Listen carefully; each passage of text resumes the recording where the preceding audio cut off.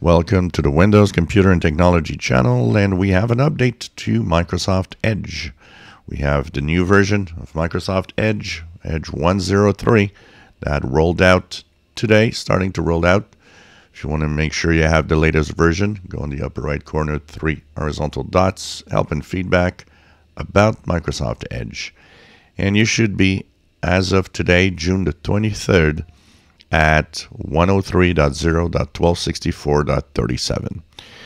So what's new in this new version? Well, some of you will see something new that will appear when you get to a new tab and you have the MSN page. There are options at the top, and some of those options that will be available for some of you is games. So there will be a new gaming feature. It's not everybody that has it yet, but it will be rolling out. So at some point you'll have the gaming features, which also link to your Xbox gaming app. Now, with the gaming comes also something new, something that is called Clarity Boost, which will help also in cloud gaming. Microsoft and, of course, partnership with Bethesda Games and so on have talked about this week of Microsoft Edge being the gaming browser, because more and more we'll see them will have online games that are cloud games. Rather than buying a console, you'll be able to play these really heavy graphics games, but using the browser itself. It's actually a streaming of the game, basically. And Clarity Boost will improve also on the game clarity and accuracy of the pictures and the pixels.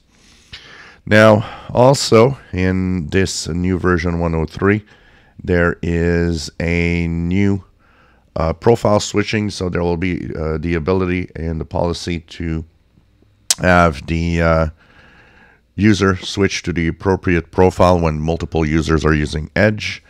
There's also going to be more reliable defense. We know that the browser has something called Smart Screen, and the new Smart Screen library will apparently make it a little better. So what's going to happen is they're going to replace the Smart Screen that we have right now with the newer version of the Smart Screen, and the old version will be actually deprecated in version 105. So things like that are going to be happening. There is, of course, security updates in here.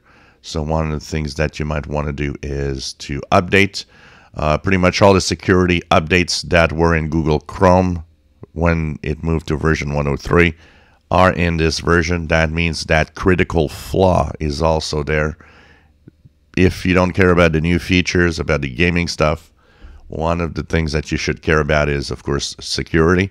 And for that, well, this version 103 has a lot of security updates to fix the high and critical security flaws. So at least for that, move on to the latest version. Once again, upper right corner, about help and feedback and about Microsoft Edge.